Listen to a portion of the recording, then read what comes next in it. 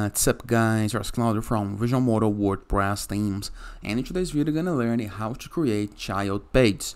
Child pages are very helpful into website overall structure because they are part pages or sub pages from the main or parent page that you can use to organize your site. For example, imagine this scenario right here on Visual Modo.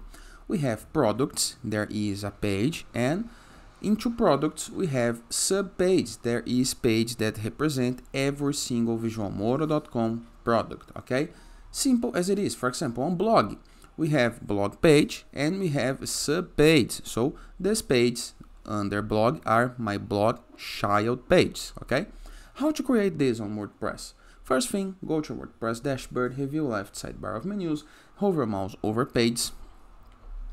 In my case, I have a page called products page right here, okay? And we have product 1, 2, and I would like to make this product 1 and 2 page child page of my product page. I'm gonna show you two ways. The first one, when you go to the page, for example, I go to product 1, review the right sidebar of menus, and right here we have the parent field. Next to the discussion, we are set none. I'm gonna click on none. Right here, I'm gonna search for my products page. So now, the parent page of my product 1 page, it's the product page. So, the product 1 page, it's my child page. Let me show you once again to the page structures. Can you see? We have product page and under it we have a child page. There is an easier way to do this as well. Hover mouse over the page that would like to make child, and we're gonna be able to see a couple of options: edit, quick edit, trash, view. Click on quick edit.